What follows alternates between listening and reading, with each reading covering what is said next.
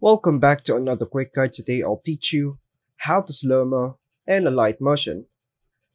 To create a slow motion effect in Alight Motion, follow these steps.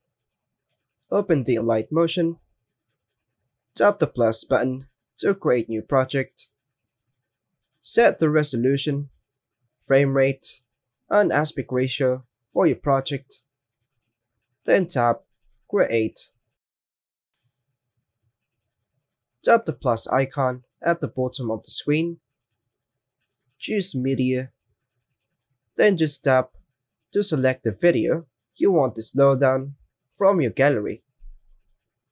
If you want to apply slow motion to only part of the video, move the playhead to where you want the slow motion effect to start, tap on the video layer, then tap Split to divide the video into sections.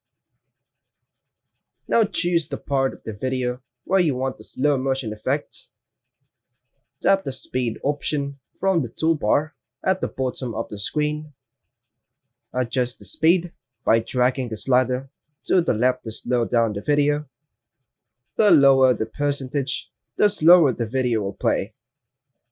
You can experiment with different speed settings to get the desired slow motion effect.